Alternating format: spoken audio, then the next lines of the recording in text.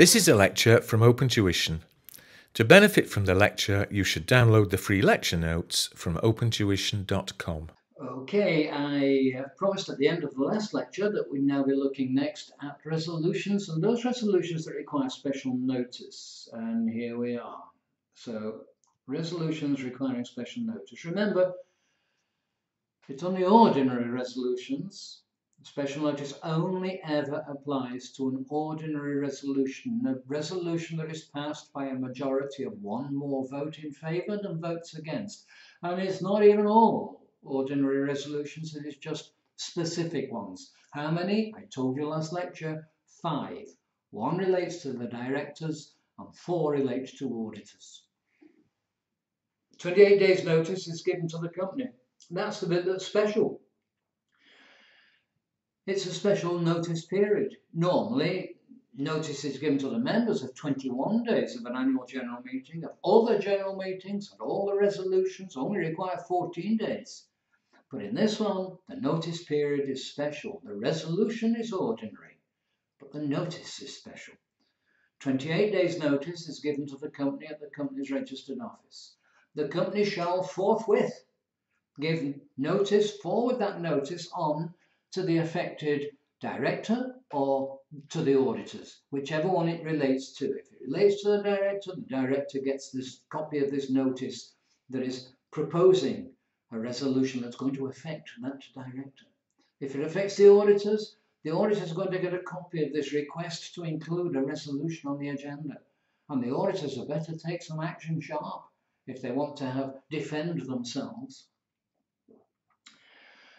Having given the director or the auditors this notification instantly, immediately, the director and or auditor then has 7 days in which to prepare their defence.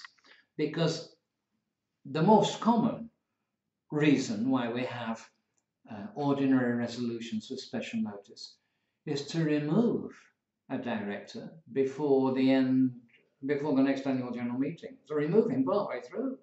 Or to remove the auditor before the end of their current year of office. Actually, to remove them, to vote them out of office. It's a big thing, it's a big deal. And so these directors and auditors, as the case may be, have the opportunity to make written representations of reasonable length and not defamatory in nature. The word defamatory is down here, the bottom of the page there. Not defamatory. To defame, the verb to defame is to be nasty, basically. Is to say, I'm glad you proposed that I should be removed from office. I'm fed up with working with this group of monkeys that you call directors. They are useless and beyond belief in terms of their incompetence. And I no longer wish to be associated with this incompetence. Now, that would not be acceptable. That would be defamatory. And if you write your written representations of reasonable length, in such a way, then when it's received by the directors, by the company can go to court and say, do we have to circulate these? We think these are defamatory. Do we have to circulate these among our members? Because we don't think it's fair. We don't think it's a non-defamatory way of expressing the auditor's thoughts or the director's thoughts. And the court may give them relief and say, no, you don't need to send those out because they are defamatory in nature, and therefore you're exonerated, excluded from the requirement of circulating these amongst the members. So the company gets 21 days notice normally, and will normally, non-defamatory, send a copy of these written representations of reasonable length. Not only that, but the registrar gets a copy of this special notice. This special notice, this 28 days notice given to the company, and then special notice to the members. The registrar gets a copy of that special notice. So the registrar is now put on alert. Something's happening here. We're going to have a director proposed for removal, an auditor proposed for removal. So the registrar wants a copy of that special notice. And it's an ordinary resolution, even though it's special business. But it's not special resolution. Here are the 5 resolutions. I've been promising them to you for 10 minutes or so now.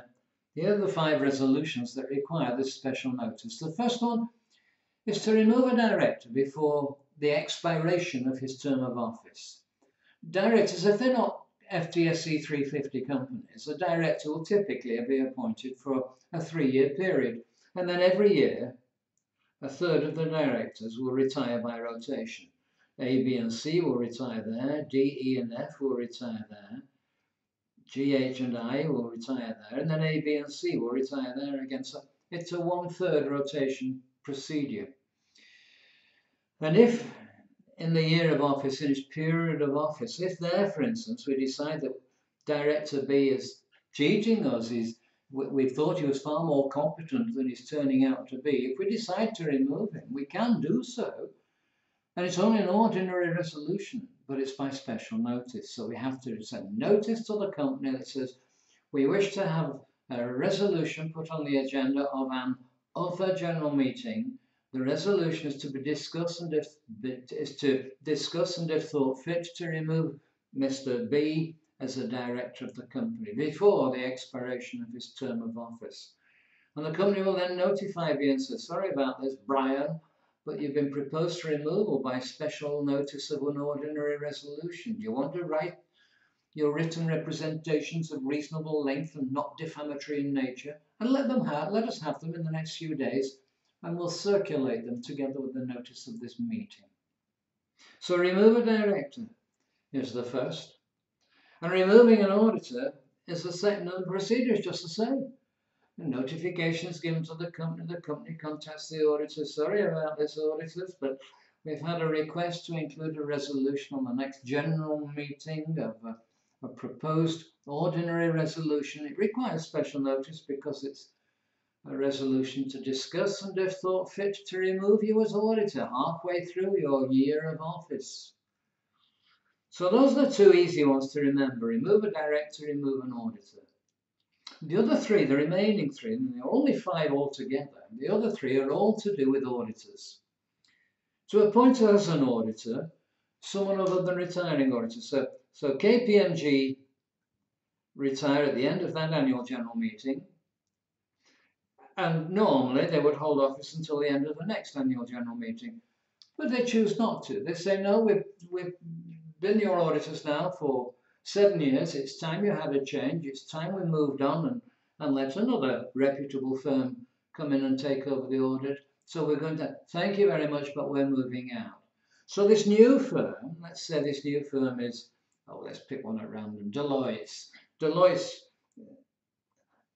submitting themselves for, it's here, Deloitte's are submitting themselves for appointment as auditors, but these are not the same as the retiring auditors. So the appointment of Deloitte's is by ordinary resolution, fine, but with special notice. Big deal. Telling the members, hey, come on, we're changing the auditors here. This is something you need to know about. So appointing as an auditor someone other than the retiring auditor. And to fill a casual vacancy, partway through the year, the firm of auditors becomes disqualified for whatever reason.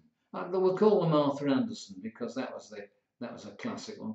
Arthur Anderson becomes disqualified partway through the year, but public companies need auditors, and therefore they have to appoint another. The directors have got 2 choices. They may choose to convene a general meeting. They may say to the members, look, matters have arisen, we need to get your approval on something. Our auditors have become disqualified, and we've been looking around and we've found Ernst Young and we've invited them to take over as auditors partway through the year. But we can't do this without your approval by ordinary resolution with special notice. So we're giving you notification of a general meeting to be held in not less than 21 days' time, where the purpose of the business, the purpose of the meeting is to discuss and, if thought fit, to approve Ernst Young as auditors in replacement of Arthur Anderson.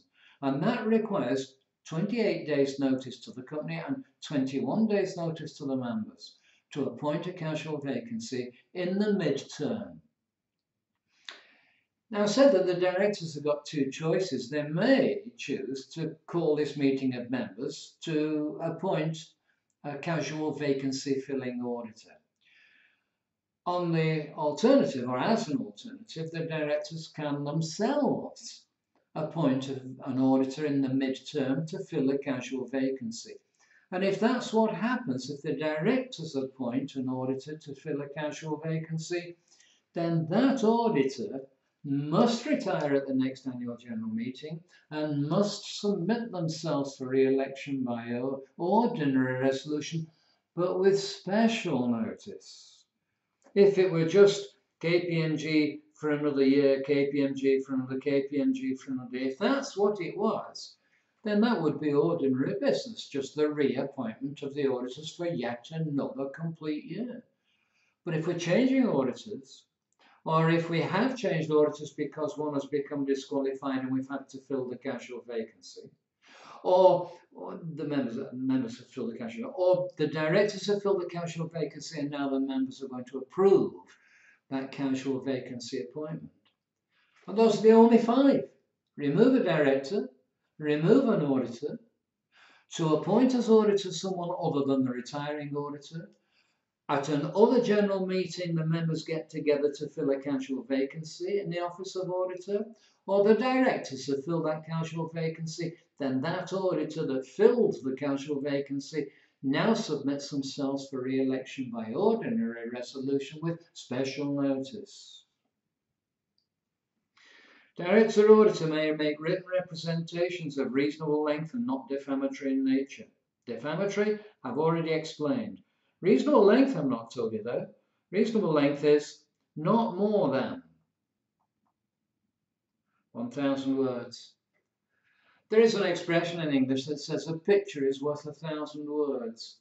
Imagine 1,000 words. If you're writing at 10 words per line, and there's about 30 lines on a piece of A4, that's 3 pages of A4 in your normal best examination style script. So 3 pages of A4, obviously it would be word processed, it wouldn't be handwritten.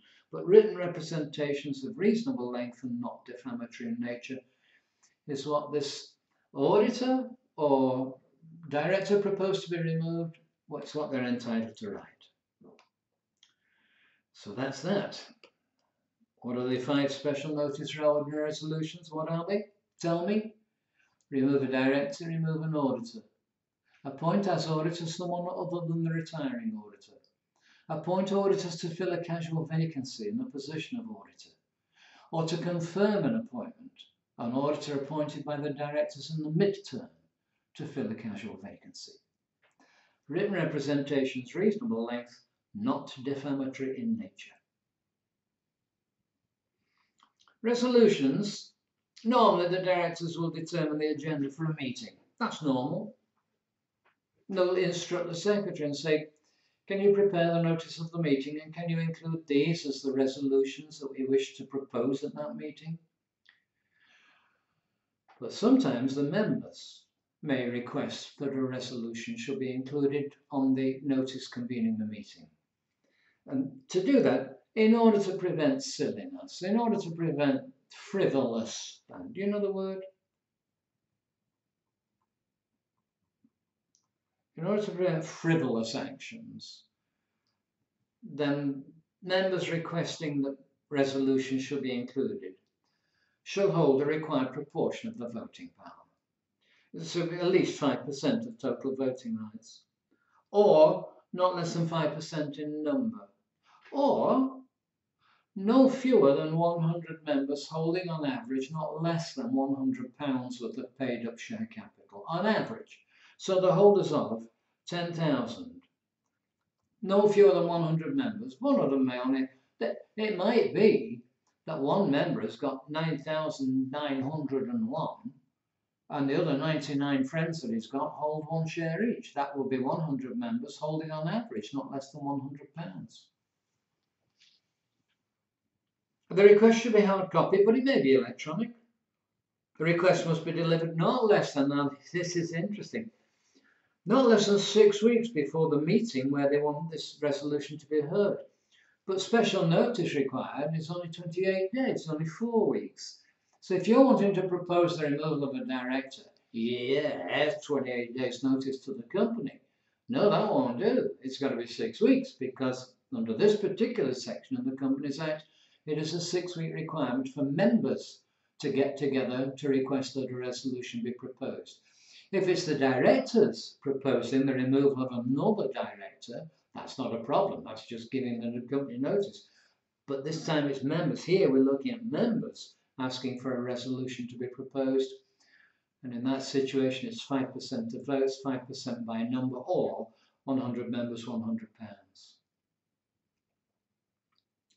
The requisitionists may request that a statement of reasonable length be circulated together with a notice of the meeting. And the requisition of reasonable length is not more.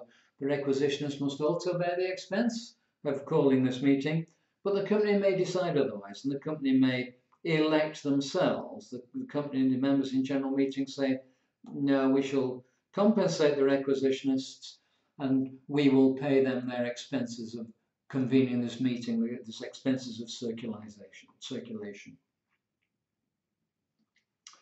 Okay, proxies. A proxy, that's an interesting word, a proxy, because a proxy is a document, but it's also a person. The person proxy is appointed by the document proxy. And any member, possibly because they're unable to attend, it's inconvenient for them to attend the meeting, maybe they're living in the Far East. And in that situation, that member may appoint anyone. Doesn't have to be an existing member, they can appoint anyone at all that they want to attend a general meeting on their behalf and to vote in the way that they have directed.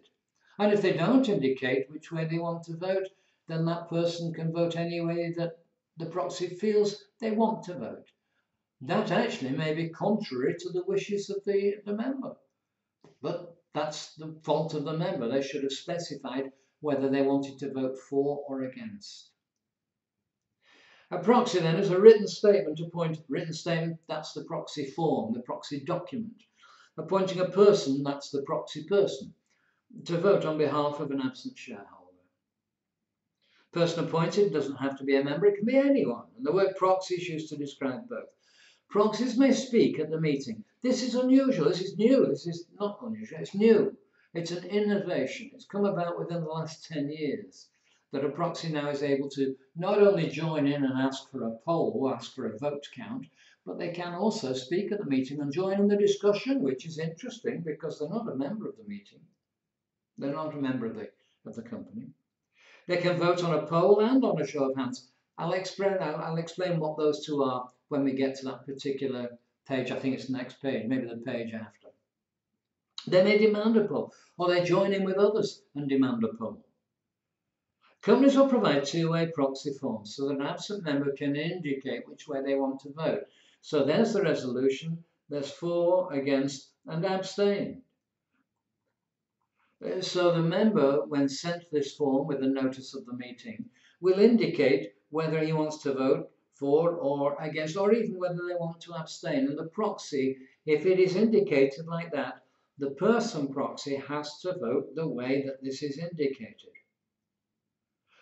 But if the member doesn't indicate, then the person proxy can vote whichever way they want. Proxy forms should be delivered, proxy forms should be delivered, not the proxy person. The proxy forms should be delivered to the company no later than 48 hours before the meeting. If the articles ask for more, if the articles say proxies should be deposited with the company no later than 72 hours before the meeting, so 3 days, that's an invalid requirement. And therefore, a proxy may validly exercise their proxy rights simply by turning up at the meeting, because this extra requirement beyond 48 hours is not valid. Proxy appointed by a member, which is a company, is called a representative. It's not called a proxy. That's just an interesting point. Previously, representatives could talk and could speak at meetings where previously proxy persons couldn't. But it's a fine point. It's unlikely to be asked.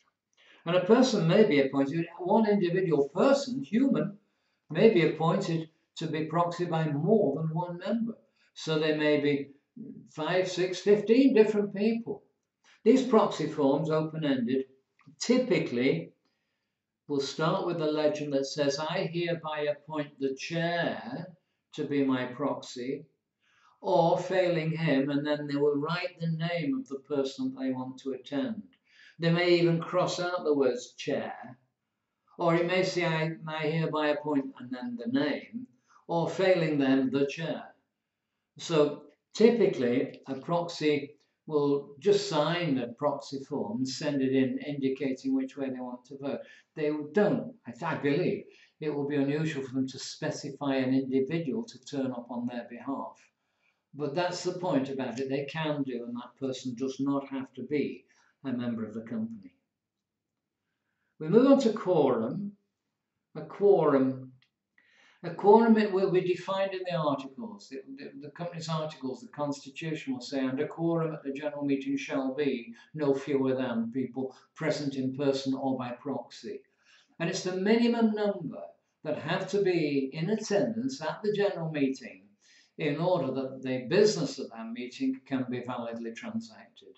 And if a company does not have a quorum, then it is called inquorate. It doesn't have a quorum. So if it doesn't have a quorum at the start time of the meeting is adjourned for a week, same time, same place next week. And if it still doesn't have a quorum, same time, same place next week, then however many members there are present at that adjourned meeting, that will be a quorum, even though it's less than what the Constitution says. If there's same time, same place next week, and if we're still inquorate, it doesn't matter, we can go ahead and discuss the business. Minimum number is normally specified within the Constitution, within the articles. Typically, a minimum number is 2 members present in person or by proxy. That's an interesting thing, isn't it? Because we're talking about meetings, and the word meeting implies 2 people. So can you have a meeting if only one person turns up? That's fascinating, isn't it? Can you have a meeting on your own? And the answer is, well, yes, you can. If we're talking public or private company, if there's only one member, then you can't have a meeting of 2 members, can you? If there's only one member, whether it be public or private companies need only have 1 member. So it's a strange idea. So an annual general meeting of a public company, this 1 member will be summoned to attend the meeting by the director, who happens also to be himself. There will be a company secretary that can't be also the director, so the director will specify. She will specify to her husband, who is the company secretary, and she will say, husband, call a meeting of the members. And he will send out the agenda and the financial statements. He will circulate them to his wife, being the only director and the only member, and she will say, oh, by order of the board, you've certainly this notice of a meeting in 14 days' notice. Incidentally, you can have AGMs with shorter than 14 days' notice, so long as 100% agree. 100% unanimous consent. A public company can have an annual general meeting like that. 1 member, 100% agree, let's have a meeting. And so she's brushing her hair or cleaning her teeth, and she's having a meeting at the same time. You can do that. So that's one instance where an individual may be sufficient quorate for a meeting. Another one is where there are 2 different classes of share, and the second class only has 1 person holding that particular class of share. Then you can have a class meeting with only 1 person present. Another one, where the court directs. So there's a case called Re A Company, where there's 1 shareholder holds 90%, and there's another shareholder who owns 5%, and another one who holds 5%. And these 2 are the directors. And this man was fed up with it. This is the company, you don't need to know it, but I'll tell you, it's called Re A Company. It's anonymous. For the purposes of confidentiality, it's kept private. So this man wants to get rid of these 2 as directors. So he notifies them, special notice, ordinary resolution, 28 days notice to the company, 21 days notice to the members. And he sends it out, and these directors don't put it on the agenda. They can be in the meeting, then he turns up ready to vote, the meeting goes ahead, and they say, well, I think that concludes the business of the meeting, doesn't it? And he says, no, I want to vote. Sorry, it's not on the agenda. So we can't discuss it because it's not on the agenda. So he goes to court and he says, will you make them put this on the agenda? So they do. They call another general meeting. And there it is on the agenda to discuss and if thought fit to remove him, to discuss and if thought fit to remove him. Remember, only needs a 90% majority, one more vote in favour than votes against. And of course, when we're voting on this one, it's 90 in favour of removal and 5 against. When we vote in this one, it's 90 in favour of removal and 5 against. Or it would be 10 against actually, wouldn't it? So there it is on the agenda. The second meeting, he turns up and these two don't. And they just didn't turn up at the meeting. So he couldn't have a meeting on his own because there was no director there to conduct the meeting. So he had to go back to court and he said to the court, will you direct that I can have a meeting on my own? The court said, yeah. So he said, on his leaving the court, he's heard muttering to himself. And if you could have heard him, he was saying, do I consent to short notice of a general meeting? Yes, I think I do. Okay. Now, resolution number 1 is to discuss and if thought fit to remove this idiot as a director. Do I think it's right to remove him as a director? Yes, I think it is. All those in favour? Me. Those against? No one. And he voted him off and then he voted him off. So yes, you can have a meeting on your own. It's very strange, isn't it? But yes, you can. The meeting is in Quorum at the same time, same place next week. I've already told you. Which moves on to the last element, which is voting.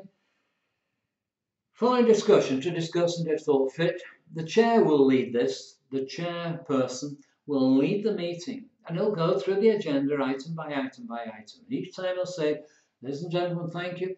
Next resolution is to discuss and if thought fit to remove a director or to approve the financial statements. Or following discussion about the resolution, the chair will then ask for a vote.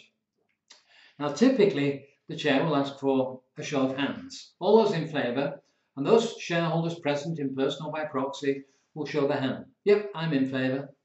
Those against, says the chair, some will raise their hand. And the chair will look around the meeting and he'll say, well, it looks like there's a clear majority voting in favour of the resolution.